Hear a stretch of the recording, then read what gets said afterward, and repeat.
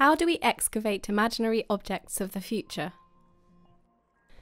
Excavation is when we dig up objects from the past to learn more about history and who we are. But in this workshop, we're going to be using objects we find on the shores of the Thames to imagine alternative futures. First of all, take your time walking along the beach or the riverside, searching the ground for interesting objects. We are doing this workshop alongside the Thames as part of Totally Thames 2020. However, you can easily apply this workshop to objects you find in a forest or the fields.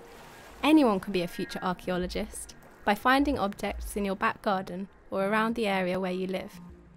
Just make sure you use objects that don't belong to someone else and won't be damaged by clay and plaster. This is a fairly messy process.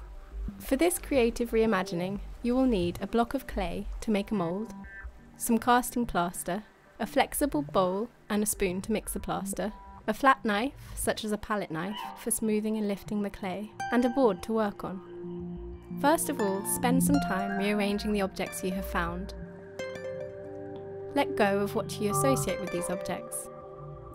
Allow your imagination to play with what alternative forms your objects could create. Perhaps you have discovered the skeleton of a creature that hasn't evolved yet. These shells could be wings. This piece of metal could be the bone of a robot. Once ready, prepare a flat base with the clay, large enough to suit the objects you have chosen. It's helpful to make a small wall of clay around the mould so that the plaster doesn't spill. Next, press your objects into the clay.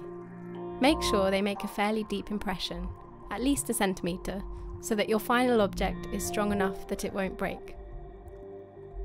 As you can see here to the left, repeating objects is another way of creating new forms.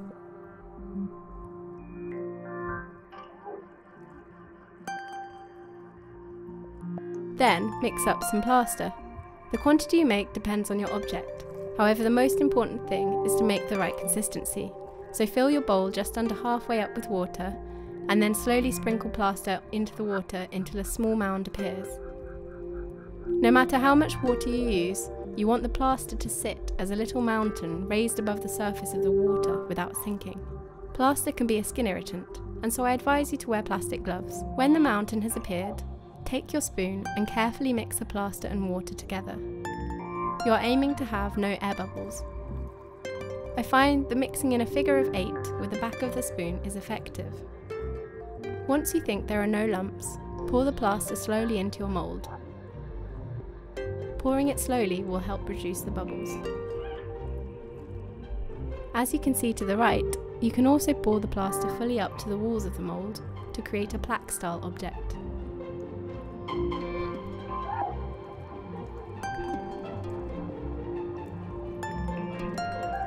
Tap your mould a little to allow bubbles to rise up from the surface of your object.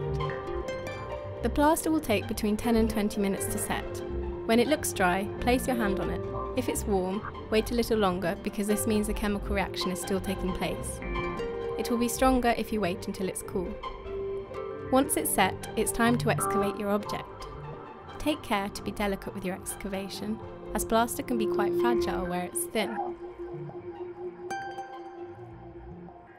Carefully lifting the clay away from the plaster is the most successful method.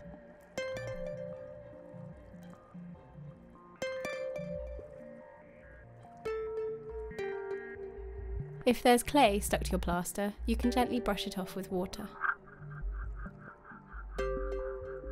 When I look at my object, I imagine it's the heart of an AI machine from the future. What do you see? And what will you discover when you make yours?